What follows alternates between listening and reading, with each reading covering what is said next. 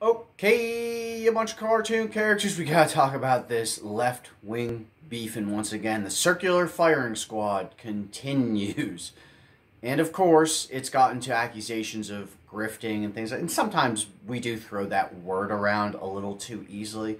I think that's kind of what's going on here. So, of course, people at TYT are accusing Jimmy Dore of doing some grifting, and he's accusing them of doing it. Look, you can't accuse somebody of grifting just because they're doing what they've been doing for a long time, but now for more money. That's not what grifting means. That's not what we mean when we say that. Tim Pool or Dave Rubin would be what we call a grifter. Somebody who pretends to be something they're not and makes money off of it. That's what we mean by grifting. Hillary Clinton, Donald Trump, those are grifters. Okay, we can agree on that. Joe Biden's son seems to be a little bit of a grifter. I'm just saying.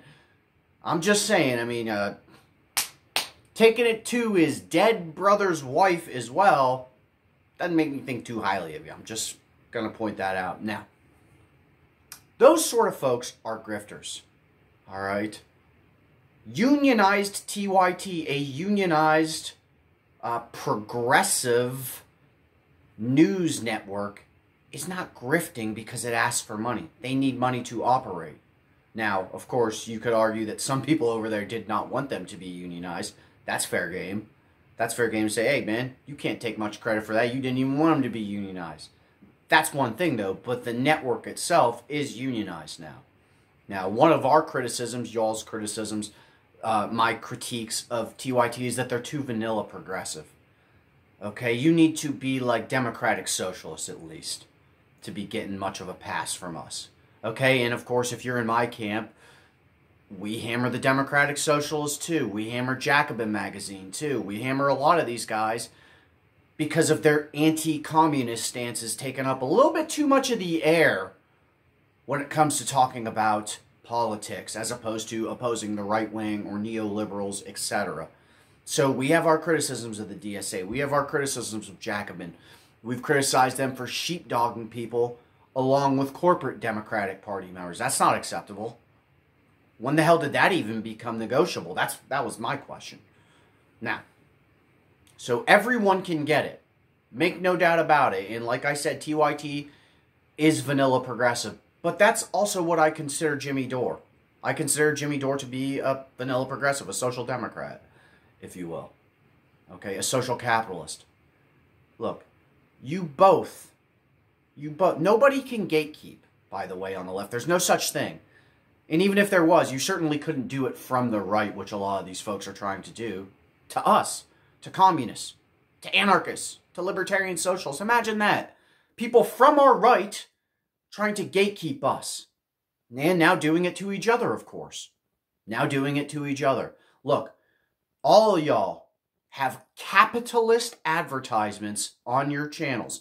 I'm just saying. And I know a lot of good progressives do the same. But all of y'all have capitalist advertisements, often very right-wing stuff, on your own channel. So I don't want to hear it when it comes to accusing others of grifting. I don't want to hear it from Jimmy Dore. I don't want to hear it from TYT. Okay? And furthermore, Jimmy Dore, I'm quite sure your workplace is not unionized. Okay? I'm quite sure that you don't have a rank and file committee at your workplace. I'm positive of that. All right? Now, of course, if it's just a husband and wife, that's kind of a worker co-op in and of itself now, ain't it? But if you have employees and they're not from a union, we already have a problem now, don't we? We already have an issue now, don't we? The opposition to a union by some at TYT, that was a huge problem. Taking a little too much money from liberals. Look, it's not that we don't want the help from any liberals, but we want you to be behind us. Do you understand? Do you get it now? We don't want to be following you into the abyss, into your losing battles, like the ones against Nixon, like the ones against Reagan, like the ones against Bush, like the ones against Trump. Is that what we're supposed to, you're who we're supposed to follow? No. If you want to follow us, and add in your, your opinion here and there. We get that. That's fine. That's a totally different thing than accepting tons and tons of money and, in essence, changing what you cover to satisfy them, i.e. almost all Trump stuff. Almost all Trump and shots at the Republicans. And look, the Republicans are grotesque beyond measure. They are right-wing out of this freaking world. I had a buddy over here yesterday. His prime minister is Narendra Modi, and he can't believe how crazy Republicans in the United States are. Think about that for a second. This guy, whose prime minister is Narendra Modi, says, shit, those Republicans are fucking cuckoo for Cocoa Puffs. Yeah, they are. But you also have to apply a lot more leverage to the Democratic Party. Now, to be fair, Jimmy Dore does do that, but he is doing it, in essence, for another party now, the People's Party. So it's not like he's doing that to boost people in the Democratic Party that are fighting within it. He's trying to create a new party. All right, you guys each have your own lanes. You're both vanilla progressives. There's no reason to accuse each other of grifting because you have a Patreon or you're asking for more subscribers or more Patreon or more donations or whatever. Okay? There are inconsistencies there, like I pointed out with the capitalist advertisements. There are inconsistencies with the workplace, with the stance towards how the workplace is and how you wanted it to be. Cenk Uygur. There are inconsistencies there, but that's not what we mean when we say grifting. Sidney Powell's a grifter. Rudy Giuliani's a grifter.